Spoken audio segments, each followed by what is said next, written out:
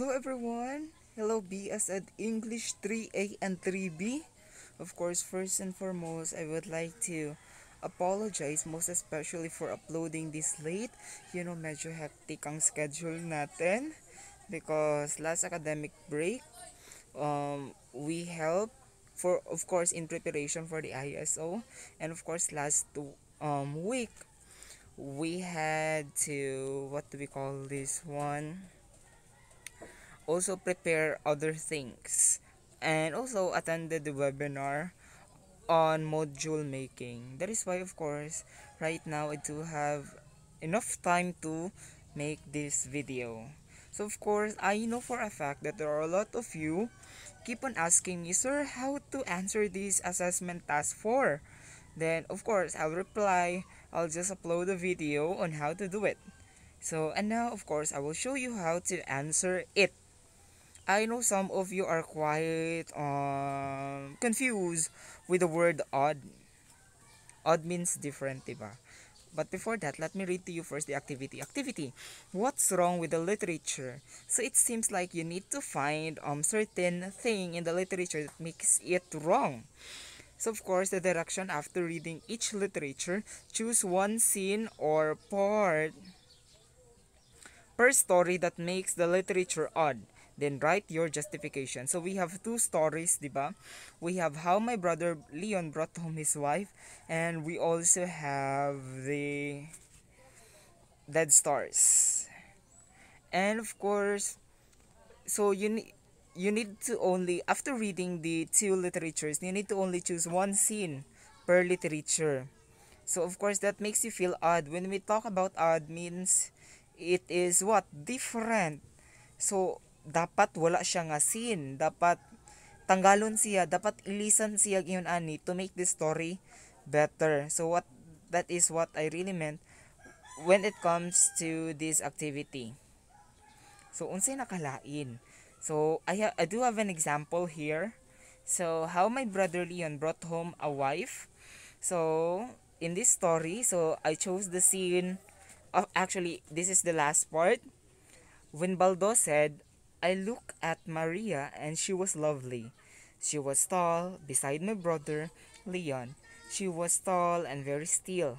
Then I went out, and in the darkened hall the fragrance of her was like a morning when papayas are in bloom. So of course, after writing your chosen scene, of course, you need to write justification. Why did this particular scene is an odd or it makes the literature wrong?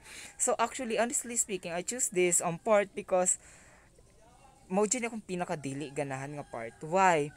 Because in the story of how my brother Leon brought home a wife, of course, it talks about the adventure. It talks about testing Maria, which is a city girl, di ba? And prom din naman si Leon or si Noel. So along the journey, of course, I really love the each scene because it do symbolizes something. But at the end, it seems like Baldo is showing affection to Maria, appreciating the beauty of Maria, which I think odd because along the way I just really hope, just for my justification, I just really hope that the scene that they added here is not about appreciation of the beauty of Maria, but appreciation on how did she what surpass those challenges given to her.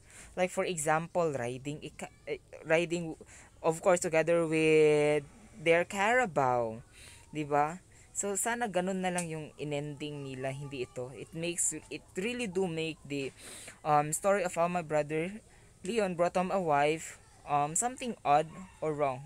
Most especially this particular part.